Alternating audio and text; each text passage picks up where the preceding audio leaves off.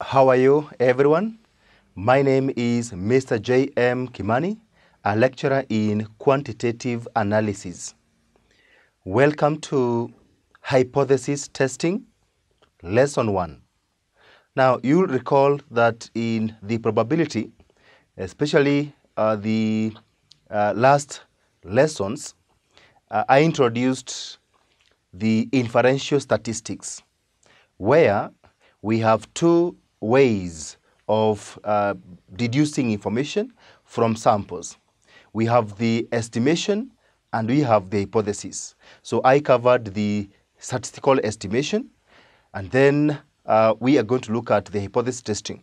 It is after we have made an estimation that you want to test whether that estimation or that statement that you are trying to estimate, whether it is correct or not correct. We just want to test whether that statement of belief is maybe holding maybe our analysis or not.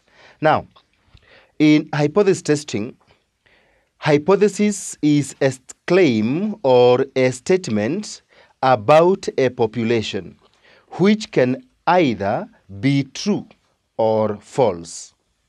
It is a testable belief, opinion, or assertion.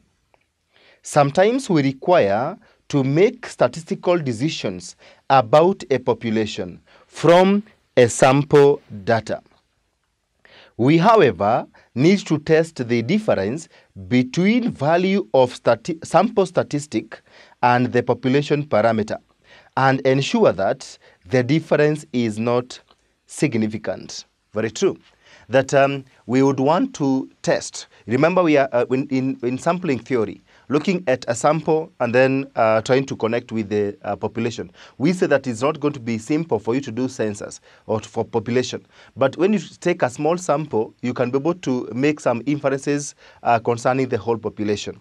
And that is what we require. And it is because of that that you would want to test whether what we are getting from the sample is exactly what the population holds.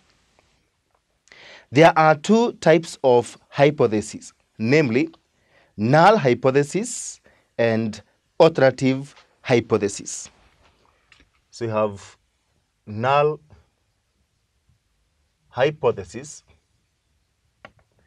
So with this we denote it by HO or H naught.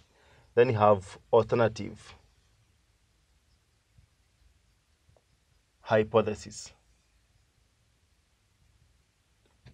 This we denote it as a H